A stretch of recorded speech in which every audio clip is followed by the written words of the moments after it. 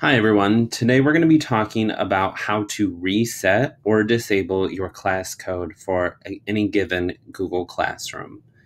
So what you want to do is find the classroom that you want to do this to, and then you're going to go up into the top right-hand corner and click on the gear-looking icon, and that's going to open up this class settings page for you.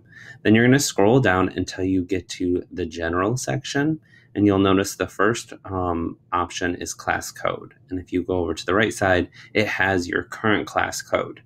So if you click on the down button, or the down arrow, it's going to give you some options. It's going to allow you to display it, so it'll do it nice and large for you. It's also going to allow you to copy it. So if you wanted to use it in email or you just needed to put it in a document, that's a nice option. But the two that we're going to focus on is the reset.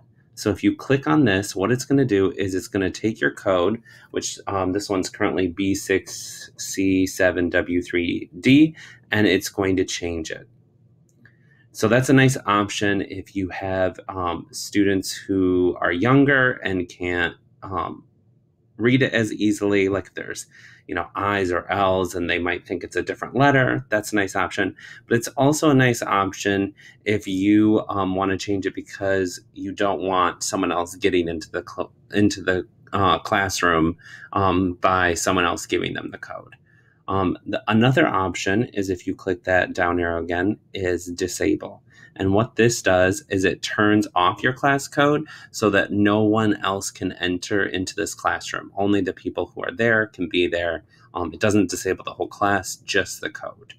So those are a couple options that you have with your class code. I hope you enjoyed this short tutorial on how to disable and reset your class code.